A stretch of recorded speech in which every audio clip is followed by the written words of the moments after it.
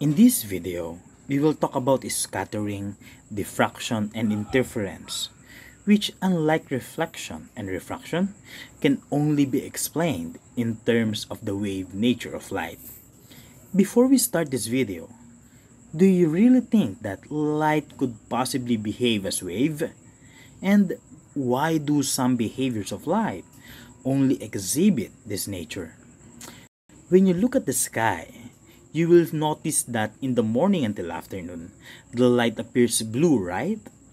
We can explain this by first agreeing that the atmosphere is abundant in nitrogen and oxygen particles.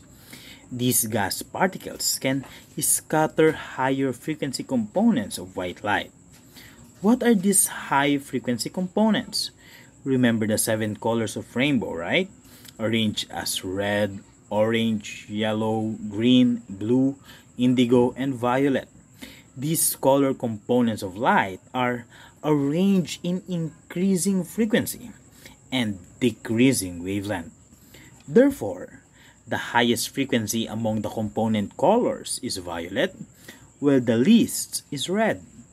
Nitrogen and oxygen gases in the atmosphere scatter violet the most, followed by blue, green, and so on.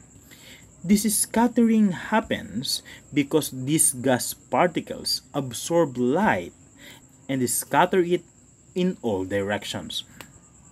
This scattering of light, which is our first wave behavior of light, depends on the relative sizes of the particles, and the wavelength of light is what we call Rayleigh scattering.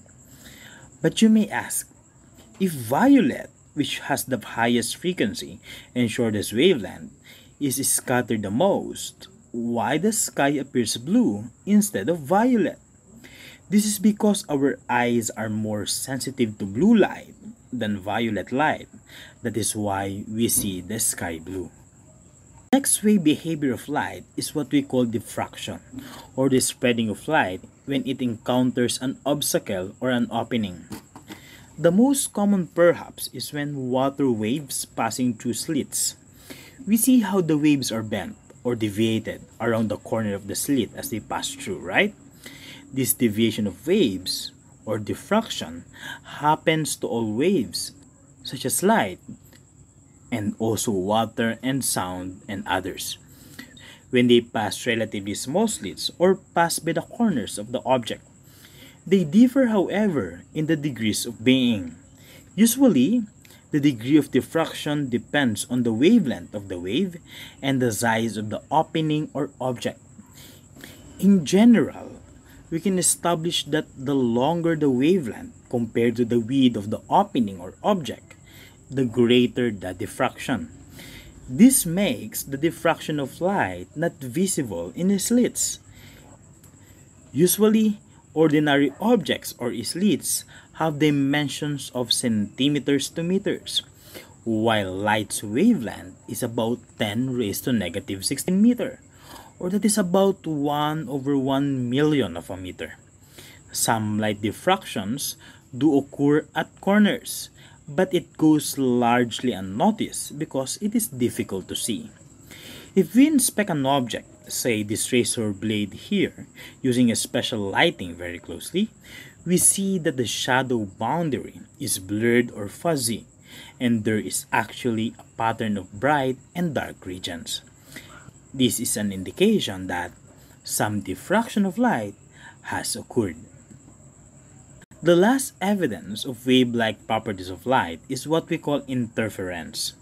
By definition, we can say it is a combination of two or more waves into one wave whenever they pass through the same point, forming a resultant waveform.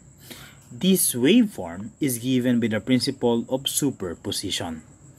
There are two types of interference that we will discuss here.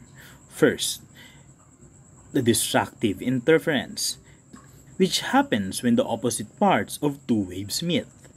For example, the crest, the highest part of a wave, meets the trough, or the lowest part of another wave.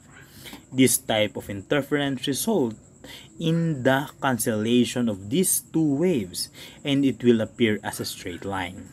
On the other hand, when two identical parts of two waves meet, say crest to crest or throw to throw, constructive interference happens. This results in a new wave with the same wavelength but twice the amplitude. Here are some examples of light exhibiting this behavior. We have two wave pulses here of equal magnitude. They meet and they overlap, exhibiting a total constructive interference.